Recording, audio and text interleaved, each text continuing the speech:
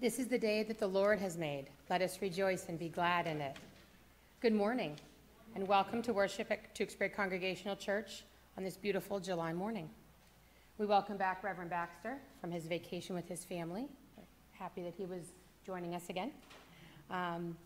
In-person worship is going strong. Please come and join us.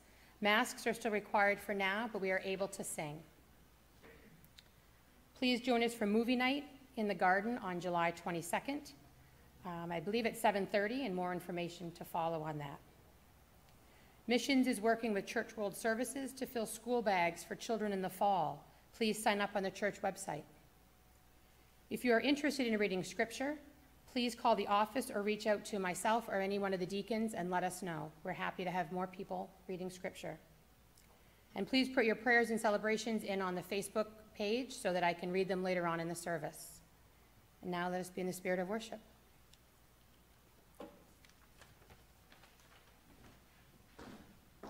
Good morning, church. Good morning. The Lord be with you. And also with you. It's good to see you all. I did plan to come back after 3 weeks, so it's good to be back home. When we got back home after that long drive, we felt like we were on vacation sitting on the couch. Would you stand with me and join me in our call to worship? Please stand.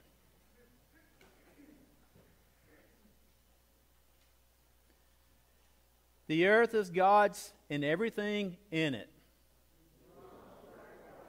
Lift up your voices in praise and thanksgiving. Amen.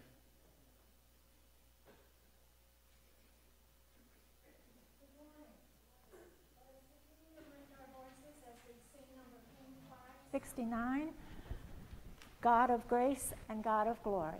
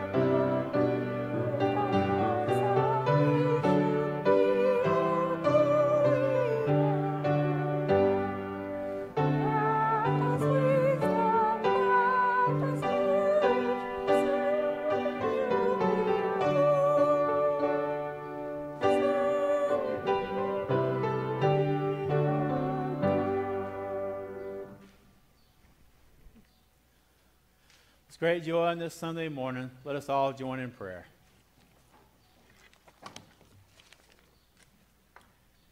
God of grace and glory, renew us with your presence this day as we gather to bless your name and sing your praise. Bless us with your glorious love and your guiding light. Strengthen us each and every hour through the power of your Holy Spirit and the wisdom of your holy word. In hope and joy, we also pray the prayer Jesus taught the disciples. Our Father, who art in heaven, hallowed be thy name. Thy kingdom come, thy will be done, on earth as it is in heaven. Give us this day our daily bread, and forgive us of our trespasses, as we forgive those who trespass against us. And lead us not into temptation, but deliver us from evil. For thine is the kingdom, the power, and the glory forever. Amen.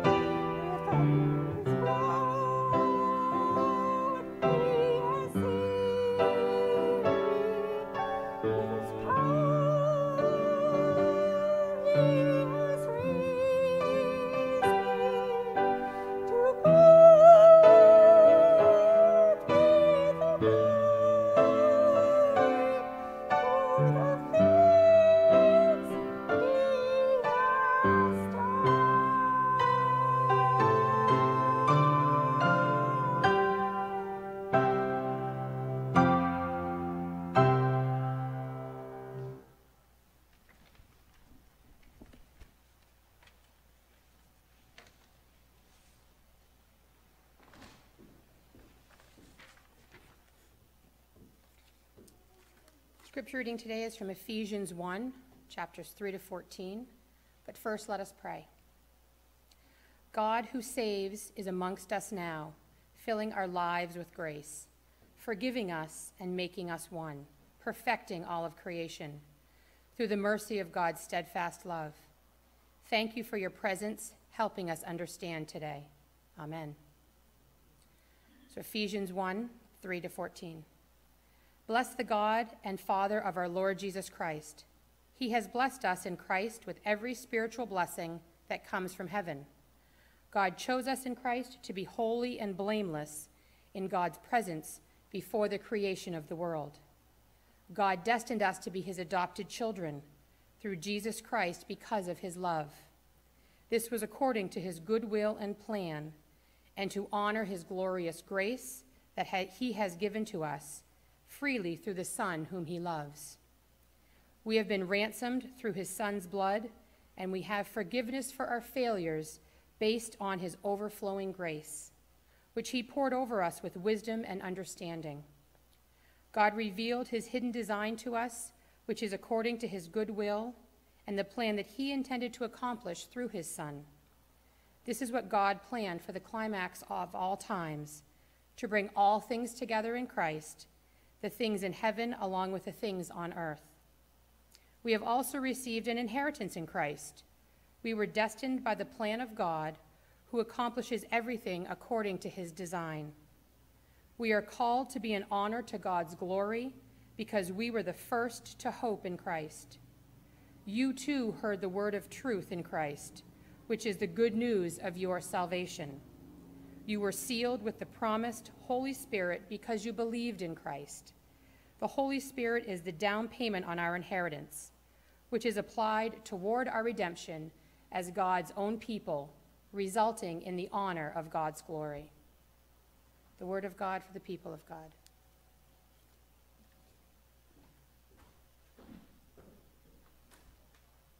Good morning once more. How are you doing, church? It's good again to see your beautiful smiles on this Sunday morning. I kind of wore that joke out, haven't I? Do we have any scrapbookers in the audience today? Nathan, you're a scrapbooker. I didn't see any other hands out there. Wow, you're like me. You know, I'm a big Ancestry.com buff. Does anybody do Ancestry.com?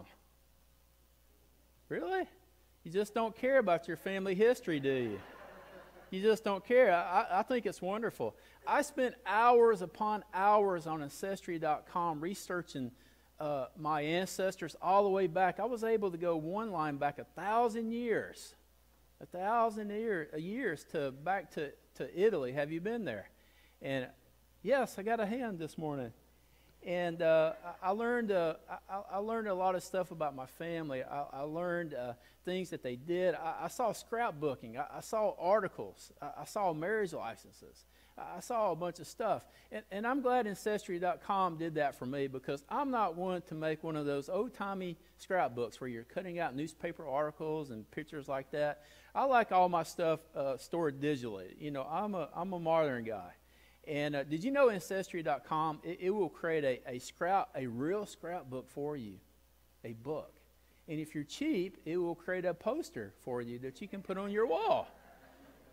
So for you cost-effective people out there, you have all these options. But I want to go back to this scrapbook. Did you know that you're in God's scrapbook? God has put an image of you in there. God keeps up with your life. God wants the best for you. You may remember this thing we put on our sign. Our sign's real popular, isn't it?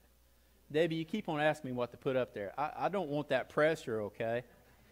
And basically it says that your picture is on God's fridge. Remember that one, Mike?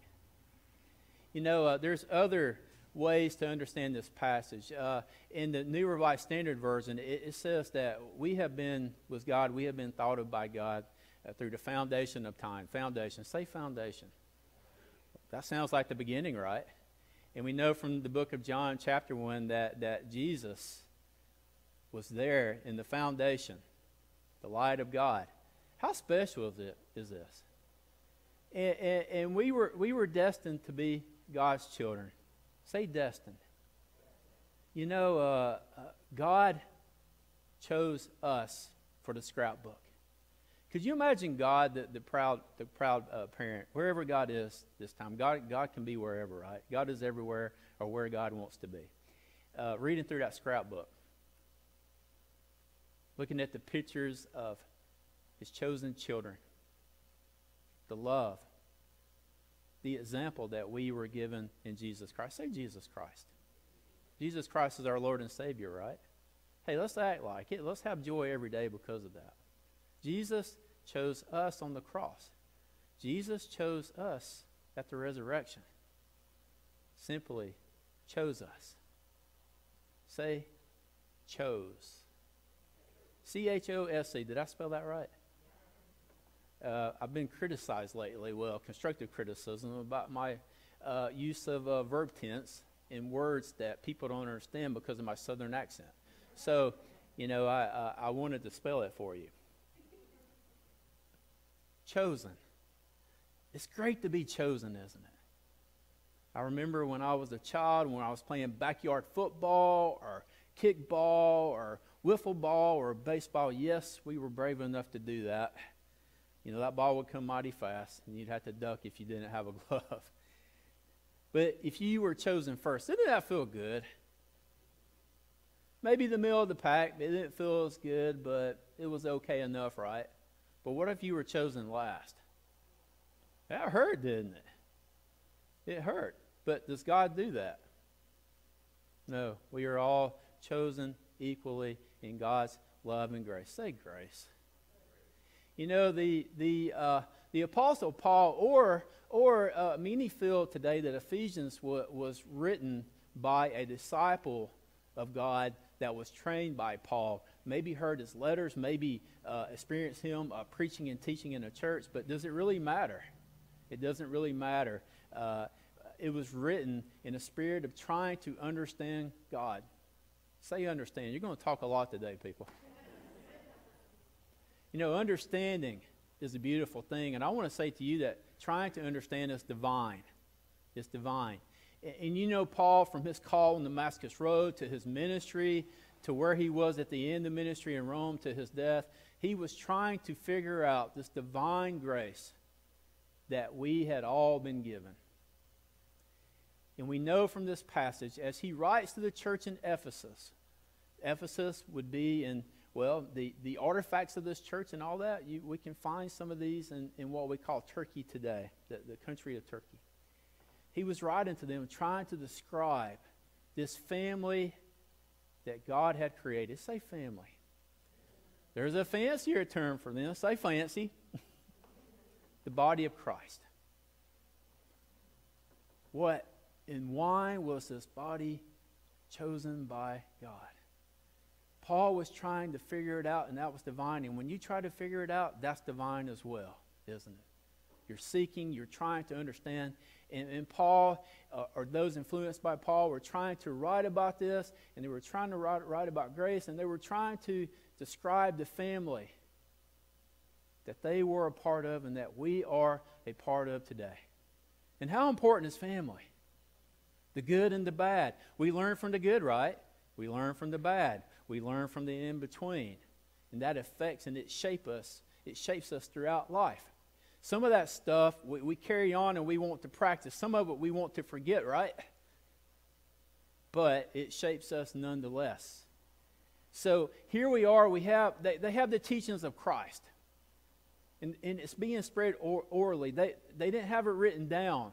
You know, we had the epistles written down, but it would take a little bit longer to put the Gospels, the four Gospels together. And we're learning about this family and what it means. They would meet in homes. They would break bread together. They would sing. They would talk about God and what God had done for them. And do we do that here in our church? Say amen. Do we do that in our studies, in our discussions? Yes. Do we do it in small groups if you're a part of that? Yes. And that's divine, and we're trying to figure it out. And we're trying to figure it out with our family. Say family. You know, can we do it alone? Can we do it alone?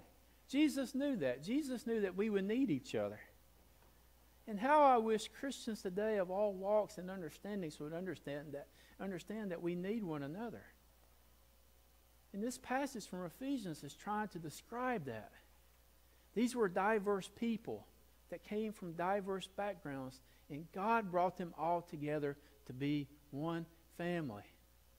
I like that word, one. It's a simple number, right? It's a simple number. It's easy to understand, and it's definitely easy to count. You know, God chose us. That's a beautiful thing. And through Christ and our understanding of Christ and the practice of our faith, we are given redemption. Redemption. There are many of you that grew up in the church. You were baptized as an infant and you grew up and you have felt God's presence in your life, right? All the way. But there have been times in your journey as you followed Christ, you needed some redemption. Would you agree with me on that? My toes are getting they're hurting right now. We all need redemption from time to time, from our thoughts, from our practice of ministry, from how we love our neighbor. Loving our neighbor should be easy, right? But is it? But is it? I was thinking of this story while I was visiting friends and family in Alabama. At my first church, in the Methodist church, it's called a student pastor appointment, and they're scary. They're scary for the people because I had no idea what I was doing. It was scary for me because I was preaching to a flock for the first time, and we loved one another. But let me say this, after the 3 years of that, and I was ordained and this and that, we were ready to move forward because I was a student pastor, and they knew that, and they helped prepare me. It was what it was meant to be. There was two gentlemen in that congregation. There was Billy and Hugh. Billy was as blue as you can go Democrat. Hugh was a red as you can go Republican. Whenever I'd go visit, Billy would complain about those Republicans, and Hugh would complain about those Democrats. And I'm like, can we talk about anything else? They lived next to one another. They argued over a foot of land on the boundaries of their property. They haggled all the time outside of the walls of the church. But guess what? When they came in and worshiped on that Sunday, they shared that love. They shared in study. They shared in being in worship. Wow, how novel is that? Sounds like family. Any of you ever disagree with your family? Any of you ever wanted to leave a family gathering? We got to remember that God chooses all of us. And God puts together diverse people of different understandings, of different reasons, of different practices of faith. Say practice.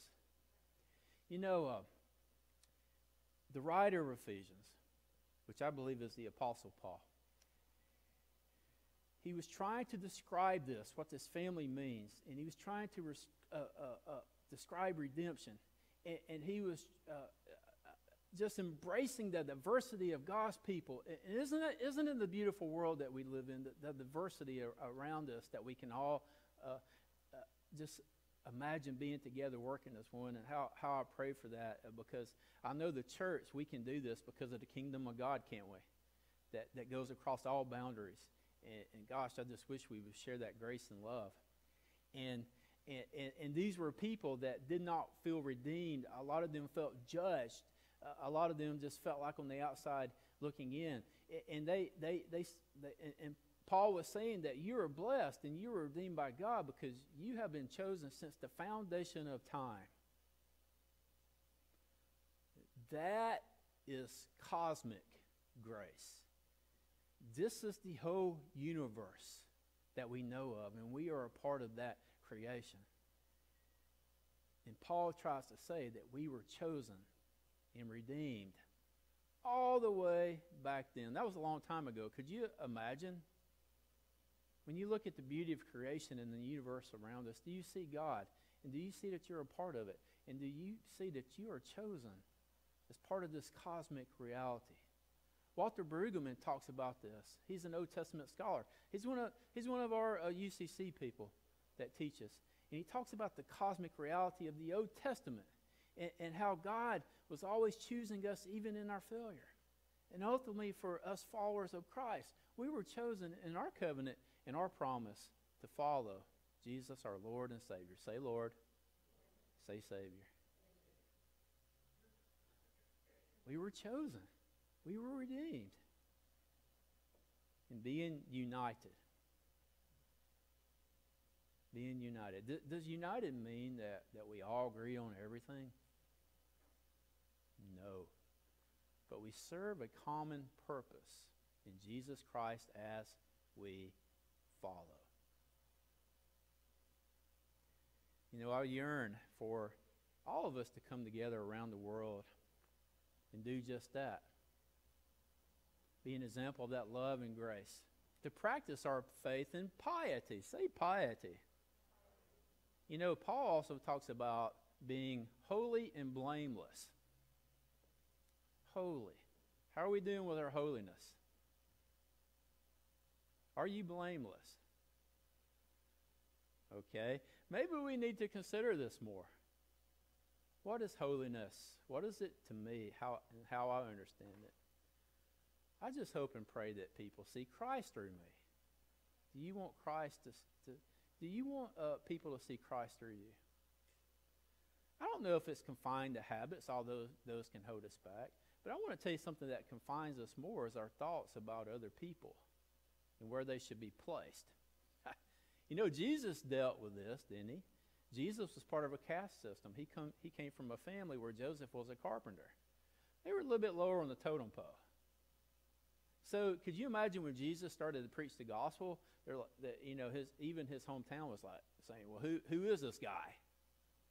You know, he wasn't supposed to cross that boundary, but he did. And Jesus started building his scrapbook. Say scrapbook. Disciples, those early converts, those followers, those pre-resurrection and post-Pentecost. Do you see this scrapbook that's going on and on and on? And we continue in that lineage. And may we always be united in one faith. I say united again. Doesn't that sound wonderful? You know, I was reading a few weeks ago while on vacation that in our country today, overall 47% of people say that they're affiliated with a church. And that's it. Did you hear that? What are we doing wrong? Are we sharing the love of Christ? Are we sharing that scrapbook of our history? Are we including people? Are we being inclusive like Jesus Christ was when he died for us on the cross and was resurrected on that third day? As I heard in many of the African American churches that I have visited, my. When you hear that response, that means they're thinking. So are you thinking about this and what our family, the body of Christ, means here today? I want to close with this little thing called inheritance. Inheritance. Isn't that a beautiful word? Isn't that a beautiful word? How many of you have been called to say, hey, you have inherited something? And you're just like, oh yeah. And then sometimes you found out and you're like, I don't know if I want that. I got a call from a friend one day, and he said his parents called him home. And they were older.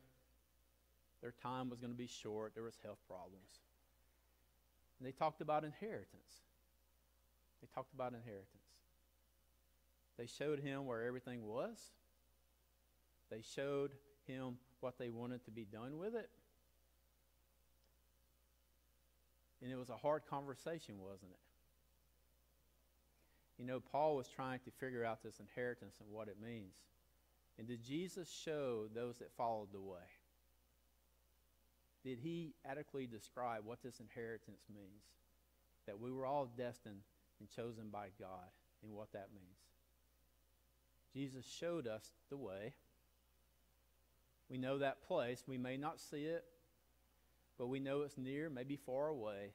He showed us this inheritance, ultimately, that we would all receive.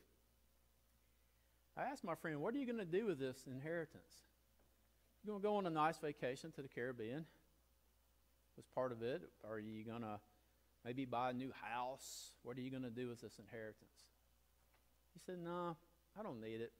I'm going to pass it on to my 2 daughters. Inheritance.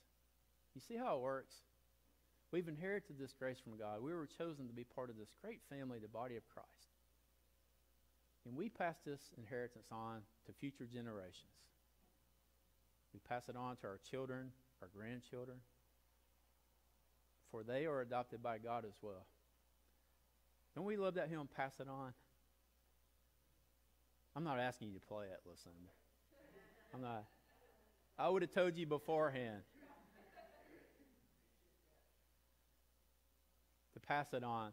I like to think of inheritance. It's more than money, isn't it? It's something that we pass on from generation to generation. The ancient Israelites, they did this by sharing the stories of their God Yahweh. Jesus came to show us who God is and what God wants for us, and that beautiful covenant that God gives to us to be part of this beautiful and wonderful family. Inheritance. Doesn't that sound a little bit better than when it's bigger than how much money you got in your checking account? Because this inheritance that we receive from God is so much bigger than that. So may you practice the divine part of yourselves as saints called to follow God in understanding this inheritance. So one day when glory to glory comes, we will understand this beautiful grace that we have been given. In the name of the Father, Son, and what? Holy Ghost. Amen.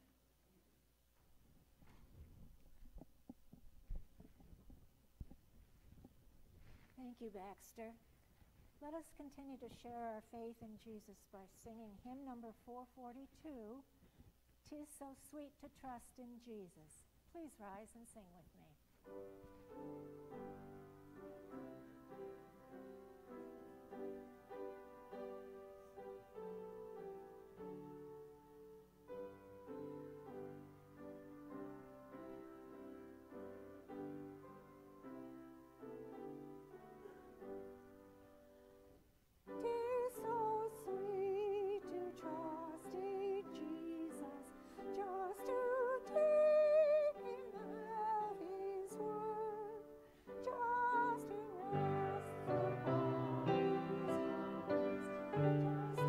Just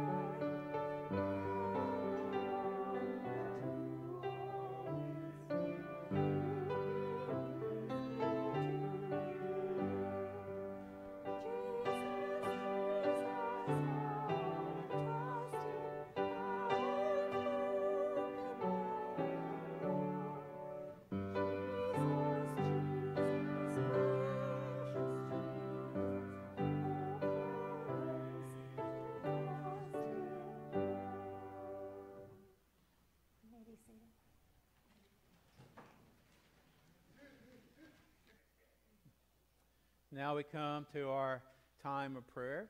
Susanna, also, please consider your prayer request to share. We have prayers for Finley, who is a friend's daughter who is having brain surgery on Tuesday to hopefully stop her seizures. Guide the doctor's hands and pray for minimal weakness after. Mac is asking for prayers for a favorable diagnosis for their dearest friend, Bruce. Marilyn is asking for prayers for her brother-in-law, Wayne. Pray that they find a way to ease his pain. Melissa is asking for prayers for her daughter, Haley, that she can become seizure-free, and also celebrating that she can attend a camp for children with epilepsy now that some of the COVID restrictions have been lifted.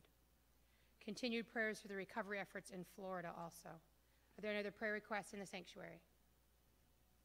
Yes.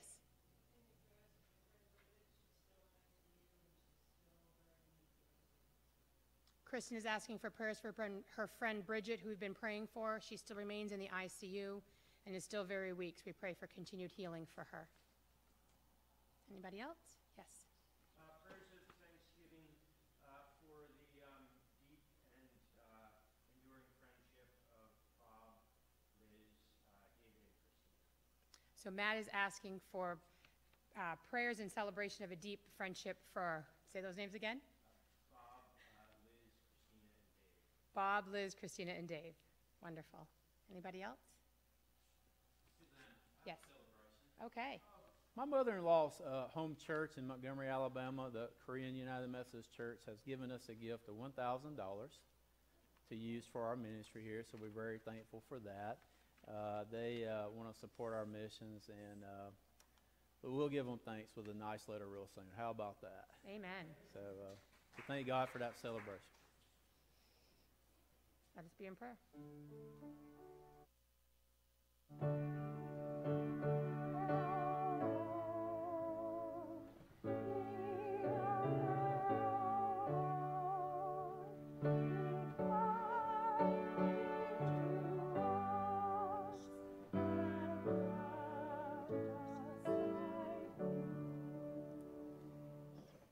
Our great and wonderful God, full of mercy, full of love for us all, who gave his only begotten Son, who empowers us through the Holy Spirit. We thank you for this day and this time of prayer. Lord, we thank you for celebrations in our lives, maybe not lifted up here by those, but we know that those here and those in the cloud have them in their heart to celebrate you, to be part of this great family of God, not only here in this local church, but around the world as we seek to serve and follow you. Thank you for the grace of this family. Thank you for our celebrations we lift to you in our hearts. Thank you for the gift from the Korean United Methodist Church in Montgomery, Alabama. Thank you for the blessing they are to us and to their community. Lord, we thank you for all that we pray for this day. Continuing prayers, new prayers. Lord, we pray that you intercede in the lives of those that we pray for today. Maybe to bring them justice, to bring them healing, to let them feel your grace and love. Help us as your family, the family of God, to be there for them in our prayers, but also in person, through our thoughts, through our gifts to them, to share the blessedness that you have given to us. May we continue to be that blessing to our community, to Tewksbury and beyond, to the United Church of Christ, whom we participate in and serve in with other churches here in the States and around the world. Lord, may we continue to be a beacon of hope to our community as we share the love and grace that Christ has given to us. Lord, we pray for things around our nation, for our neighbors that are having such a hard time in Miami, for those that were hurt by the Elsa storm, for all of those around the world that are experiencing strife. We pray for your grace and your name to reign in those regions, and may they feel that things can come to pass, that something new can happen, and that we can all experience resurrection because of the gift and blessedness you have given to us. Almighty God, we thank you for our offering today. May we continue to offer our lives to you. May our family reach out and share that grace through this offering of love that we are given to glorify you. We give it to you, O God, to say that we are your people. Help us to use it to share Christ with the world. Our prayers we lift to you this day in our great Savior's name, Jesus, and all God's people say.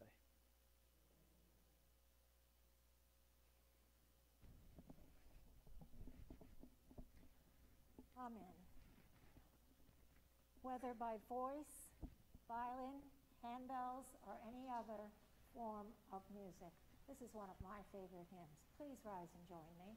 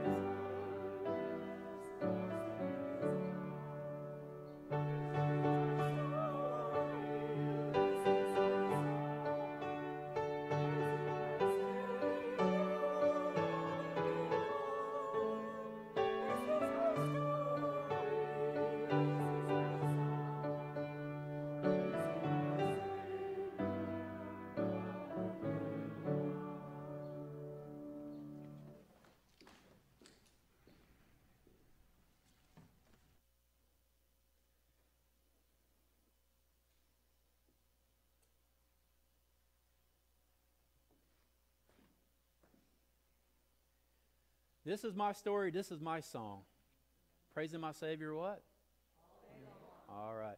When I hear a story, it sounds kind of like a scrapbook, right? I just said scrape. A scrapbook.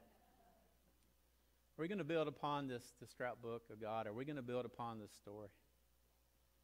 Share that love and grace. You're part of the greatest family this world has ever known. In the name of the Father, Son, and Holy Ghost. Hallelujah and amen.